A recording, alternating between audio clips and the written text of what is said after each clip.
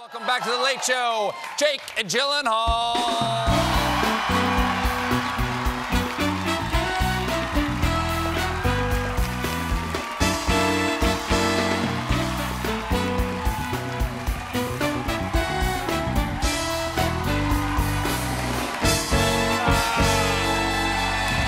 Hey, nice to have you back. Nice to be here. How are you? How are you? I'm so great. I'm so great. How are you? We had such a good time with you. You helped us out with our midterm election special. I did. On midterms eve, our opening was a Christmas Carol. Yeah. You played a lovely little orphan boy. Oh, yeah. In it, like that. You really played a street rat very well. A little orphan boy. Thank you. Thanks so much. And I played Ebenezer Scrooge, who did not have underwear on. Yes, Yeah. that was the day I saw your entire penis. And you know, they say you never forget the day. Yeah. They say that. They say that. Yes. Yeah. It's not a long day. It goes right. Yeah, it was a short day for me. Yeah. Yeah, you know. That's all we have time for. Great. I don't know. I was debating whether I should come back. Wait a minute. Whether you should come back to the show at all? I thought we had fun when you were shooting the whole... I don't know, just like I was like trolling around the internet and I saw just some stuff I probably shouldn't have seen. And Internet's a weird place. Yeah, you can see some I don't stuff know. up there. Anyway, Jim, can you show Stephen? We do not rank Gyllenhaals here. We love them equally. But you're the better Gyllenhaal, aren't you?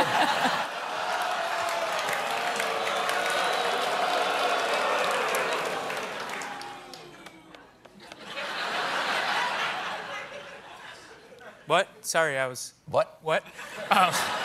Well, I mean, obviously... No, that's cool. It's just like, No. it's just something you don't say on national TV. You know what I mean? Like, if I could give you any pointers, it's just something I feel trying like... to make her feel good. I was Yeah. trying to make her feel good.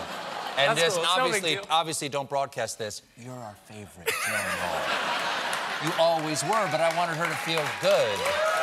I want her to feel good. You've always been my favorite. You've always been my favorite. Okay, yeah. that's fine. You guys must be close, right? Must Yes, be close. we're close. Yeah, we're Any close. sibling rivalry? No. No? No, Not until now? Yeah. You're welcome. If I can drive a wedge into a family, well, then my work is done here. No, I appreciate it. She's my favorite sibling, too. Oh, good. Do you have others? I do, actually, yeah. Oh, wow. Yeah. Oh, Yeah, wow. well, I do, yeah. You have other siblings? Yeah, I Did have you a just little- kick them to the curb? No, he's young. I have a little brother. Oh, okay. He can take it. Yeah. Yeah. Yeah, How old is he, little? He's 4. Oh, yeah. He doesn't even. He's not legally can't watch this. Yeah. Okay, great. No. Cut to him on this couch.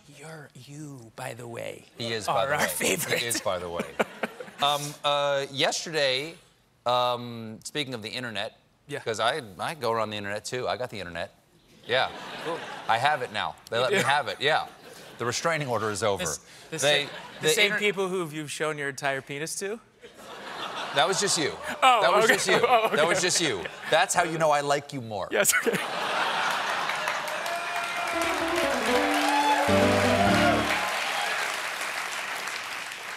The internet went a little crazy yesterday because They saw your... Sorry, no. no, you revealed in the new Spider-Man movie trailer, Spider-Man, what's it called? Far From Home? Long From Home? Far From Home. Far From Home? Yeah. Long From Home. I don't know. I don't know. Does the title Fine. matter? What matters is they saw you revealed as Mysterio. Yes. Look at that outfit, man. Yeah. God knows what that suit does. Yeah. How long, why is it taking you so long to get in the superhero game? We've been waiting for you in spandex for years. Yeah, I mean, I've always, I would have loved to, and this was the shot. You know, this was the shot. Wow. And Mysterio he's a villain. Well. I mean, in the comic books, he's a villain. Mm-hmm. Yeah. I know you can't tell me anything. I know you can't tell me anything, but tell me this. Yeah. You've done a lot of great but kind of quirky, smaller art house films. Yeah. is it different to be in the MCU? Like when it's like the biggest movies in the world, like the budgets are enormous, better craft services, better trailer. What's the difference? Yeah, no. I mean, yeah, it is. I mean, people tend to consider me. I guess the movies I make are a little weird. Yeah, but sometimes. I'm not saying you're weird. Yeah, no, it is different, and it's really fun. It was really fun. I mean, I think like I was looking for a role in a space like that felt like I could do something with it. Yeah. And I did something with it. I don't know how good I did with it, but I did something with it. And it's very exciting. Wow. So, yeah. And there's a lot of like acting with ping pong balls and stuff like that. Big green rooms. You know what I mean? Like you can't actually fly unless I'm sorry. I thought we were talking about something else. Okay.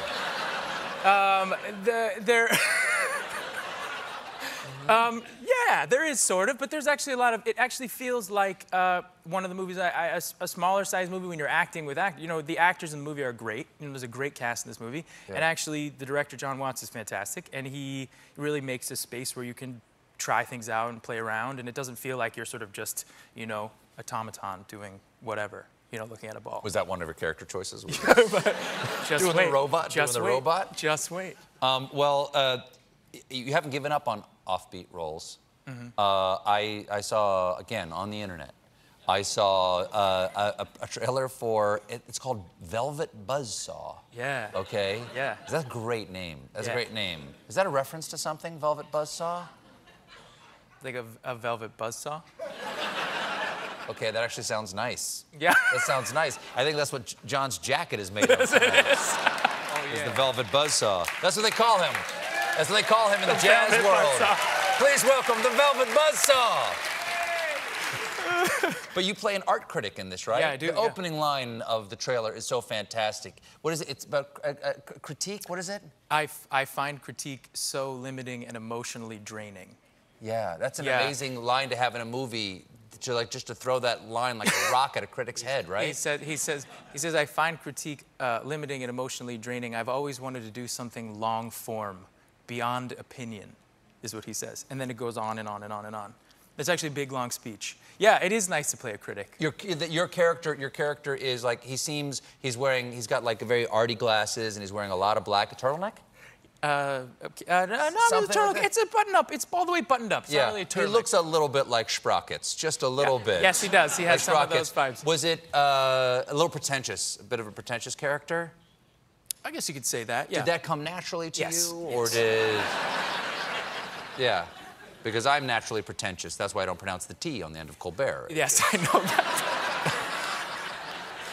Because that's not my name. My name is Colbert. Oh, no, that's right. Yeah, I pretensioned it off at the end there. Yeah. Right at the long. What do you think of like deep critique of your work? Have you ever read a criticism of your work and gone like, that is beautifully complex and not at all what my intention was? Oh, like a positive comment about. Yeah, even like even a deep or deconstructive, like Gyllenhaal is attempting and like, nope. Yeah, yes, by the way, I do like this, the pretension that sometimes critics will put onto your work, you know, as a choice when really you had no other choice that day and you just chose those socks because they were the only ones left, you know? But somehow it's become your character. Yes. Yes. Yes. Your character. Yes. I do remember reading, there was a movie that I came out and there was a... What movie are we talking about? It's a movie called Wildlife. It was a movie that I was there immediately. Yeah, well, I was right there. And there was a review that somebody sent me that I thought was really funny. Actually, it said Carey Mulligan mesmerizes in this movie. Jake Gyllenhaal, not so much. And I felt that pretentious. I thought that was pretty pretentious. Yeah, and you know what? That's what I was going for. That's exactly. I'm gonna let her mesmerize me.